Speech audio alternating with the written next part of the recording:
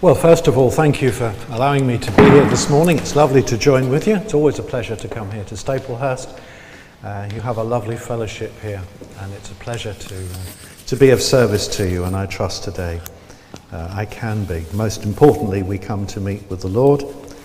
He is our leader, our great resource, the one that we want to see and to serve this morning.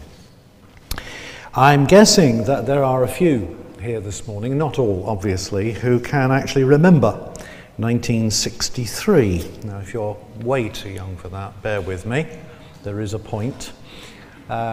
63, well, if like me you were a brand new teenager, you may remember the year of the Beatles' very, very first ever hit, Please Please Me. That may ring a bell for one or two. More importantly, and I'm guessing more memorably, you may remember that is the year in which President Kennedy was assassinated. And we all know the sort of cliche that goes with that. But in my case, it is true. I really can remember exactly where I was and what I was doing when I heard the news. And I think a whole generation can.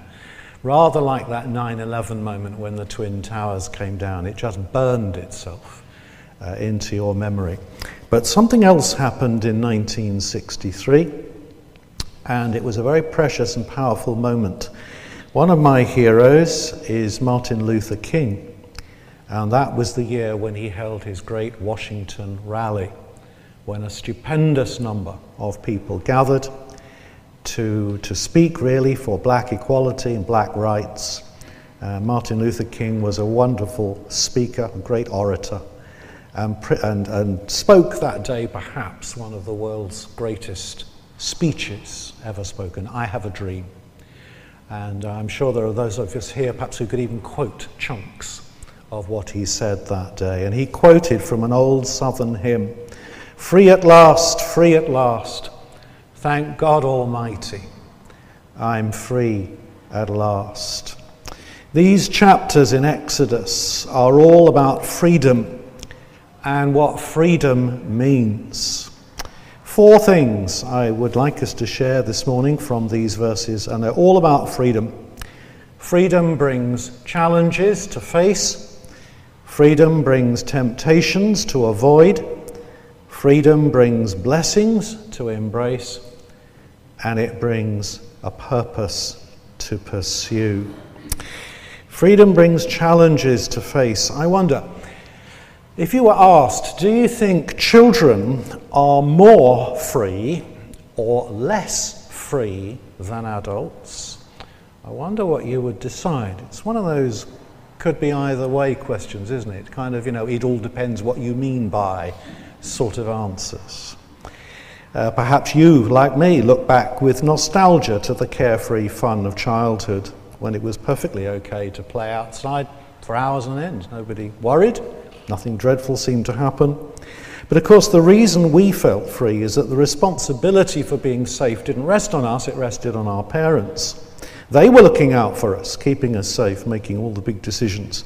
They were providing all the things we needed, the food, the clothes, the physical care, transport. I remember when my own daughter was a teenager, I seemed to become social secretary and chauffeur, basically. Answering the phone and driving her to places and then getting up at some unearthly hour to drive her back so she would be safe. Being an adult sometimes is harder. All right, yes, we can make our own decisions. We can make our own choices. We can run our own lives. But is that liberating? Or is it actually a burden? Or perhaps it's both. Maybe that's what it is. Maybe it's both. Before he healed them, Jesus often asked people if they wanted to be healed. Do you remember the question he often asked, what would you like me to do for you? And I can remember as a child thinking, what a stupid question. I mean, the guy can't walk. What would you like me to do? Well, I'd like double glazing, please. I mean, it's so painfully obvious, but Jesus asked. Why did he ask? I think Jesus understood something that I came to understand perhaps in my later years. That being set free from a difficult situation also would bring responsibility. These people had not, up until that point, had to accept the full responsibility for their lives. I'm not suggesting disability is great or fun. I don't mean that. That would be ridiculous. But they had been fed and clothed, and all the decisions had been made, and they'd been moved around by other people. If they were healed, they would have to do that for themselves. Are you ready for that? Jesus said. Do you actually want that? Because the two will have to go together. You see, the Israelites had for a very long time been slaves in Egypt. Who wants to be a slave? Nobody wants to be a slave. Slavery is vile. It's an evil thing. We all know that. Life was hard. But if you towed the line, if you behaved yourself, if you did as you was told and fulfilled the quota, the necessities were provided.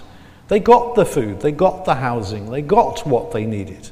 I know they worked very hard for it. But there were some responsibilities they didn't have to have, and it wasn't all bad. Do you remember later on that lovely moment in the desert when yet again they're having a whinge at Moses?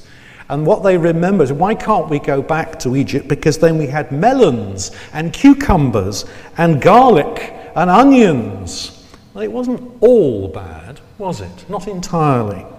You see, when Christ sets us free, it's not a magic carpet ride to the promised land with all comforts provided. It's the start of a long, obedient walk. That's what faced these people, a very long, rather disobedient actually, walk to the place that God was taking them. And we do it following Jesus. We're called, if you like, to be adults and accept the responsibilities that go with being an adult, and to be responsible for our walk. Responsibility is a challenge. And this journey, as we read in these verses, we find not only is the responsibility going to be a challenge, the journey itself was going to be a challenge. Verse 18, God did not lead them on the road through the Philistine country, though that was shorter. Verse 18, God led them by the desert road toward the Red Sea. Whatever in the world was God doing? Why not the short road? Why the desert road? But that's what God chose. See, sometimes God doesn't promise, well, in fact, God never promises to lead us by the road that we expect. Sometimes in life, let's be honest, he takes us by the long road. Have you ever walked the long road? Perhaps some of you have. You know what the long road feels like. And you wish there was a shorter road, but that's not where he's taking you. He's taking you by the long road. And sometimes he takes us by the desert road. Have you ever walked God's desert road? Perhaps you have. Sometimes in life, it feels very much like a desert road. There isn't much refreshment. There's not much that's green. There's not much that's nice. But you're walking it with God. I never thought it would be like this, has been said by most Christians, actually, sooner or later, at some point in their Christian life. Can you imagine Daniel as he's dragged towards the lion's den, quietly thinking inside his head, I never thought it would be like this. Or maybe Shadrach, Meshach and Abednego about to be hurled into the furnace. I never thought it would be like this. Or perhaps almost comically, though not really, Jonah. Inside the fish, where it says in chapter 2 he prayed, I never thought it would be like this. Had God abandoned any of these people? No, none of them. Was God going to use these people? Yes, hugely, for his purpose and for his glory. But they never thought it would be like this. Sometimes the journey is a challenge. We don't have an exemption certificate. Oh, if only we did. Can you remember? Like a kind of COVID passport. A sort of difficulty passport. Right, says God, here's your passport. Now you're on my side. There won't be any problems. Oh, wouldn't that be great? But it's not what he's given us. We don't have an exemption certificate from a difficult journey. He wants us instead to travel our journey with him by faith. He says, I'm not going to make it comfortable, but I am going to go with you, as we shall see in a few minutes' time. He wants us to put our hand in his hand. That's a bit like childhood again, isn't it? Our hand in his hand and trust him. I wonder if some of you remember, do you remember the old green youth praise songbook? Now I'm back there again, aren't I? But some of you will know the one I mean. Maybe when you were younger you played a few pieces from it. Perhaps you still do. That song that says, I do not know what lies ahead, the way I cannot see. But one stands near who holds my hand, and he will walk with me. I know who holds the future. And I know he holds my hand. With God, things don't just happen. Everything by him is planned. So, as I face the future, with its problems large and small, and you know the last line, I'll trust the God of miracles. Give to him my all. The journey was a challenge, and then the enemy, of course, was a challenge. Well, it would be, wouldn't it? The Egyptians hadn't just given up and gone away. They were still there, and they were coming after them in hot pursuit. It was the elite cavalry, if you like, the chariots. It was the tank corps of the Egyptian army, the ultimate weapon that Egypt had. This was fearsome, terrifying. Chariots against infantry was a no-brainer, and chariots against unarmed civilians was a massacre. It was obvious what they were facing at. They hadn't gone away, these Egyptians. But the Israelites, it says in verse 18, went out of Egypt ready for battle. And God kind of said with a wry smile, ha ha.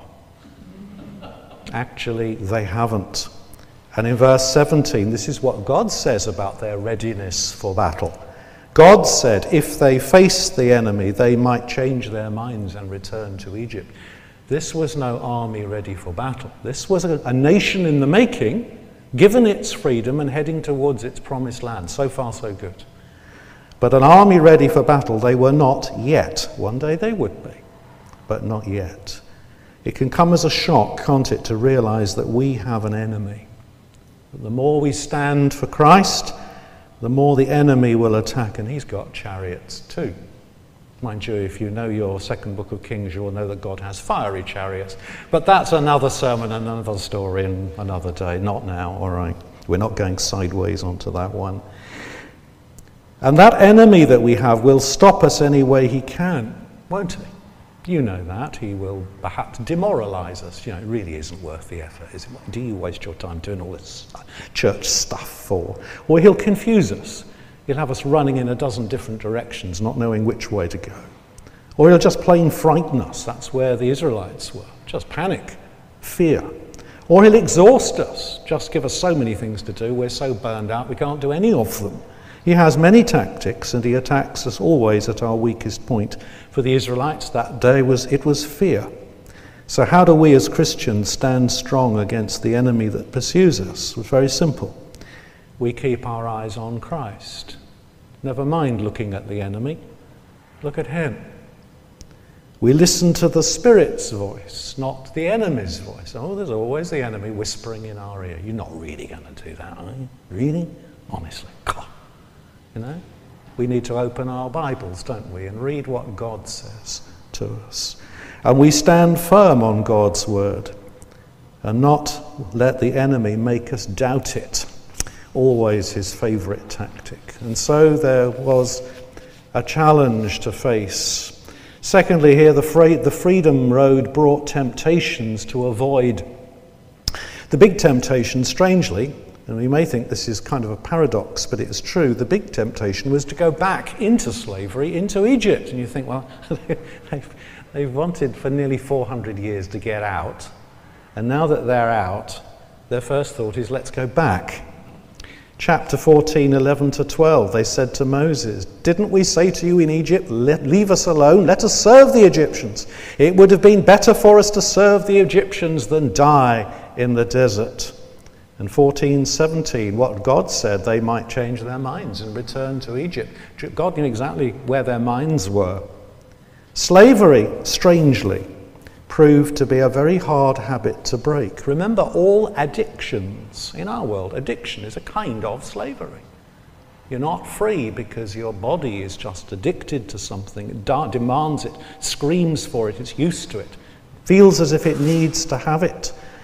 Addictions are very hard to break, and sometimes the addiction can seem like a safer option. The person who's clamoured to give up drink, but there's just that one that lures them back. You know the kind of situation, don't you? And sometimes the familiar can seem better than the unfamiliar. The devil you know, rather than the devil you don't. And Satan, of course, always wants to return us to the slavery of sin. He doesn't want us getting free in the first place, but if we've got free, he will do everything he can to bring us back.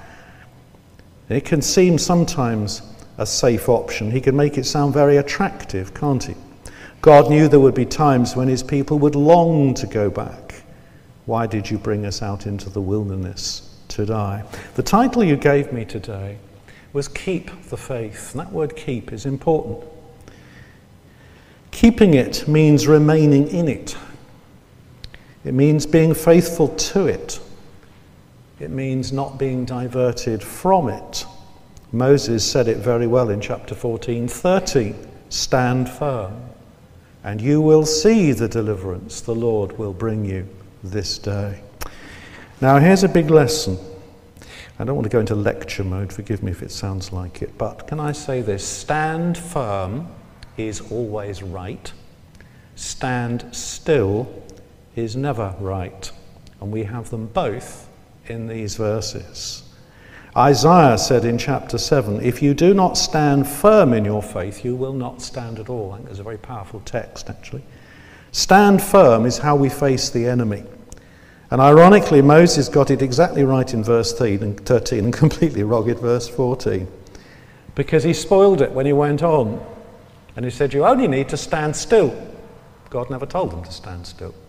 And you could almost hear the scream from heaven as God shouts in Moses' ear in an instant. For heaven's sake, Moses, what are you telling them? Don't tell them that. The Lord said to Moses, why are you crying out to me? Tell the Israelites to move on. The way to freedom was not standing still, it was standing firm.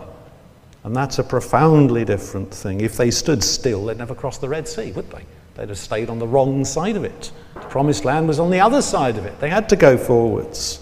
In the old King James Version, it says, speak to the people that they go forwards. I can remember one preacher saying with a wry smile in his face, if you've got the desert to the north of you, the desert to the south of you, the Red Sea in front of you and the Egyptian army behind you, which way is forwards?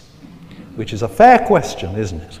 Speak to the people that they go forwards. Well, the answer to that, of course, is the way forwards is the way God had told them to go. It's always the way to go. If in doubt, go the way that God has told you to go. And God had told them which way to go. They just had a Red Sea in the way. That's all. And if that sounds facetious, it's not, is it? That's all. What's the problem with the Red Sea? Said God, I can dry that up. Just hold your stick out.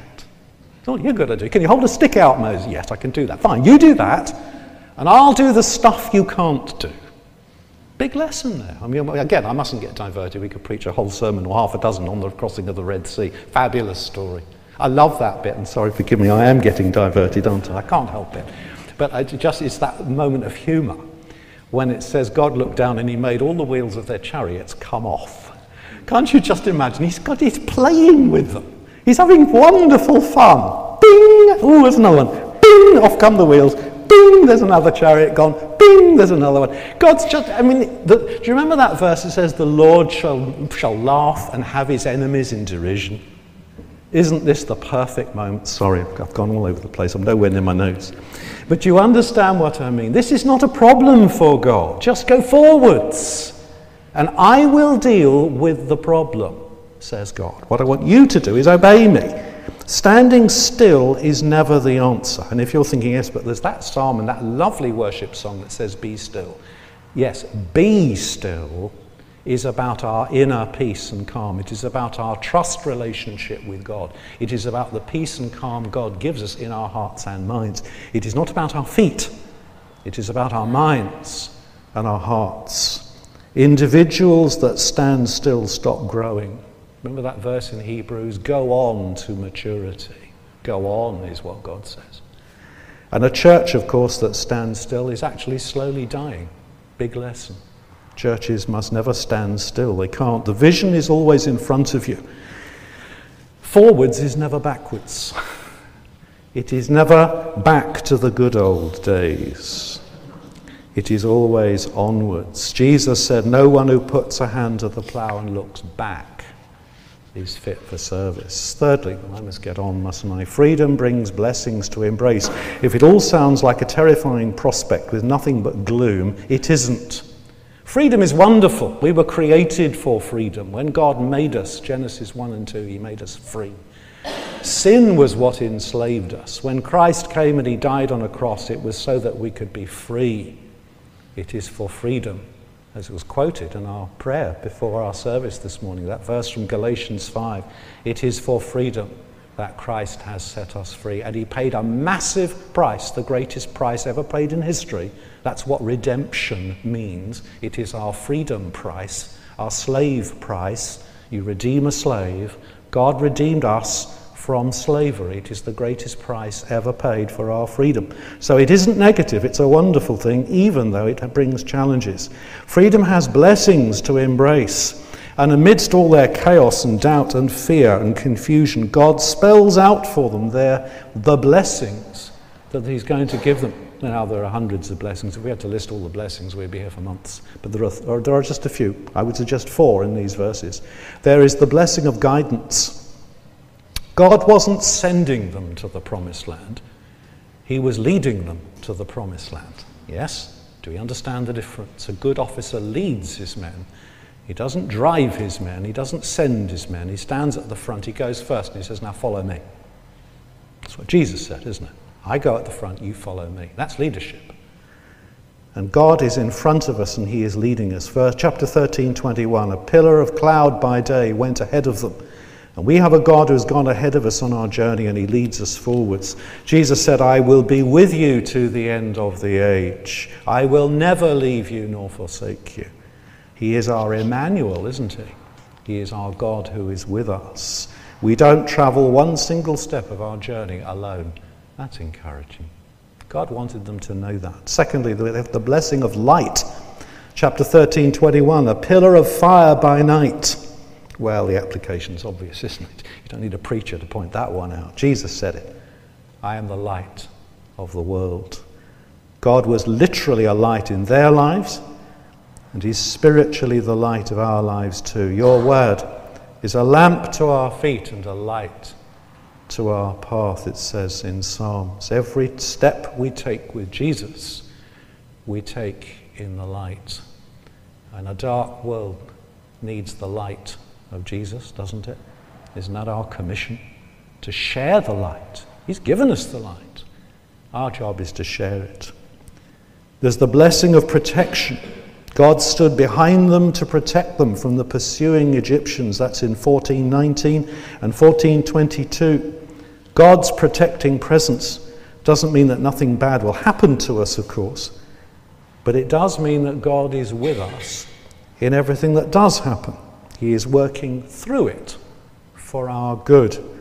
And if that sounds a bit like Romans 8, it's meant to. We know that in all things God works for good to those who love him. God only ever works for our good. God doesn't work for bad in any of our lives. We wouldn't expect him to. But it can be tough, and it can mean patient obedience. But he is working for our good. There is the blessing of protection. And of course there is the obvious blessing of deliverance. The whole book of Exodus is about deliverance. And actually we could go much bigger than that, couldn't we?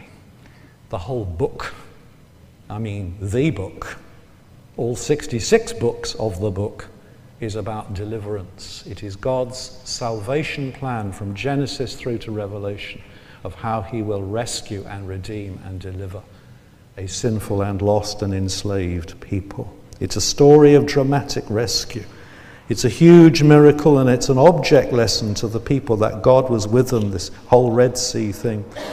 And if he could do it at the Red Sea, he could do it again and again and again. He could bring water from a rock. He could do any of the things they needed. He could bring them quails when they wanted meat and rain manna from heaven to feed them every day. It wasn't a problem for God, because the God who delivered them would provide for them. Here is the great message, surely, of Exodus.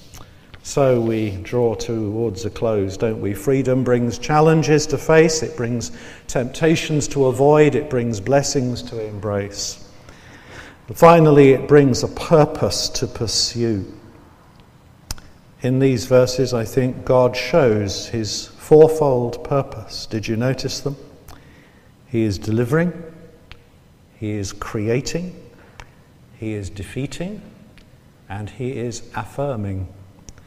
He's delivering from slavery, as we just said, God's salvation work. Here is the picture of the cross, God's greatest act of deliverance. Redemption means our slavery debt is paid and we are free. That's worth a little hallelujah or praise the Lord, isn't it? I'm sorry, I'm not trying to provoke one, but, we are so terribly English, aren't we?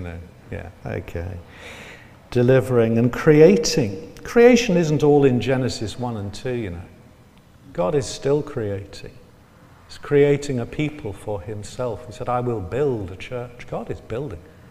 He's building in us, he's building with us, he's building through us, he's building for us. There's another sermon, but again, not for now. All right.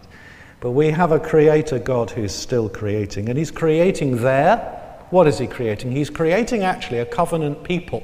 That's what these slaves are going to be. They're going to be his covenant people. They're going across to the land we will call Israel. They didn't yet, but we do.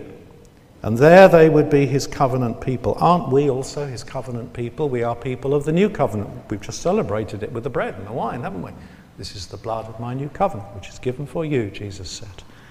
We are people of the covenant. The church collectively is God's new people, united not by a covenant of law like they were from Sinai onwards, but a covenant of grace. Which would you rather have? Obvious, isn't it? We have a covenant of grace. There's another praise the Lord, I think, probably. And then, of course, defeating the enemy. The cross, the empty tomb, the defeat of our two greatest enemies. The cross defeated the enemy of sin. The tomb, empty, defeated the great enemy of death. One day, Satan himself, the great enemy, will ultimately and forever be defeated, however much he chases after us. The enemy you see this day, the Egyptians, let's get it right, the Egyptians you see this day, you will see no more. Hallelujah. Well, yes, that's worth a hallelujah too. A lot of hallelujahs in this wonderful passage. There is the promise that lies ahead of us. We still have an enemy at the moment. He's still a roaring lion going up and down. But he is a defeated enemy.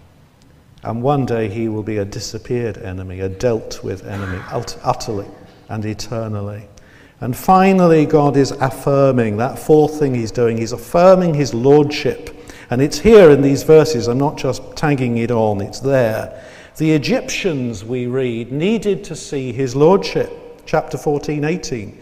God says, the Egyptians will know that I am the Lord when I gain glory through Pharaoh. There's a paradox, isn't it? Not despite Pharaoh, through Pharaoh. God can use his enemies to gain glory, his chariots and his horsemen. God is never diminished by his enemies. We don't have to fear for God's well-being. Nothing threatens him. And he is with us. And his people, of course, also needed to see that lordship. Chapter 14, 31, the very end of our reading. When the Israelites saw the mighty hand of the Lord displayed against the Egyptians, the people feared the Lord, and they put their trust in him and in his servant Moses. Well, it would have been nice if it had lasted a little longer. They stumbled a few times, and so do we. So do we. But God is a covenant God.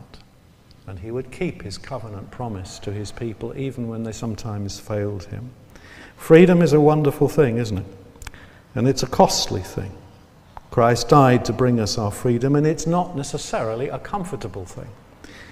So, what do? We embrace its blessings, we accept its responsibilities, we resist its temptations, we work for its purpose, to be God's distinctive covenant people, and to tell other people the only message that will ever set them free. Let's pray. Father God, thank you for the freedom we have in Christ. We thank you for all its blessings. We pray that you will be with us in all its temptations and challenges. And we pray that we may serve you faithfully for its purpose. In Jesus' name, amen.